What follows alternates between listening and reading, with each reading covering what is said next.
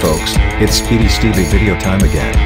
The next gen car, formerly known as the Gen 7 car, is the common name for the new race car that will be used in the NASCAR Cup Series starting in 2022.